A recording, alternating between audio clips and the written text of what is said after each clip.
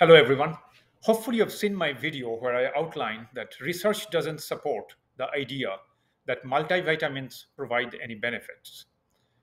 Instead, we should try to get our vitamins and minerals from real foods, fruits, vegetables, whole grains, and legumes, not pills. However, even with a healthy diet, certain nutrients can be lacking. These key nutrients are vitamin D, vitamin B12, iodine, and omega 3 fatty acids. I am not saying that research definitively suggests you need to supplement these four nutrients, but I do want to highlight that they're essential and often deficient in many people. It's crucial to understand your personal needs based on your lifestyle and genetics to determine if supplementation is necessary.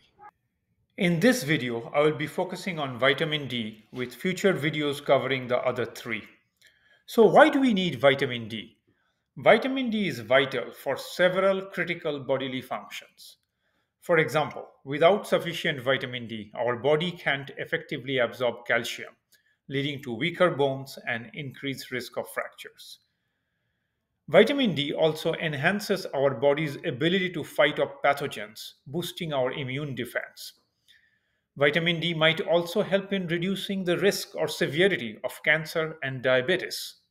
But if you put all the randomized controlled trials on vitamin D supplementation for the prevention of type 2 diabetes together, daily supplementation with 1,000 or more units of vitamin D does indeed reduce the risk of diabetes among pre-diabetics. In the three large trials that were specifically designed and conducted for the prevention of diabetes, vitamin D supplementation reduced the risk of developing diabetes by about 10% overall. What about putting all the randomized controlled vitamin D studies together for cancer prevention? Those randomized to take vitamin D supplements were 13% less likely to die from cancer over the subsequent 3 to 10 years. The most natural source of vitamin D is sunlight.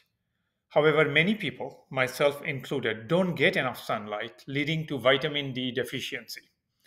During winter months, those living north of Raleigh, North Carolina, in the US, or Srinagar in India, won't produce sufficient vitamin D from sunlight. And there are factors like skin color, genetics, and age that also affect our ability to synthesize vitamin D. If you are unsure whether you are deficient in vitamin D, it's best to get tested. I found out I was deficient in November 2021 and started supplementing with 2000 international units of vitamin D3 from Costco. However, I didn't take it regularly, so I was still a little bit low in March of 2023. Fortunately, I reached the recommended range, which is 30 or more, by February of 2024. One last tip: make sure that the brand you're buying is USP certified. USP certification ensures that what's on the label is actually in the bottle. The supplement industry is largely unregulated, and hence the USP certification is important for ensuring quality. Let me know your thoughts in the comment section.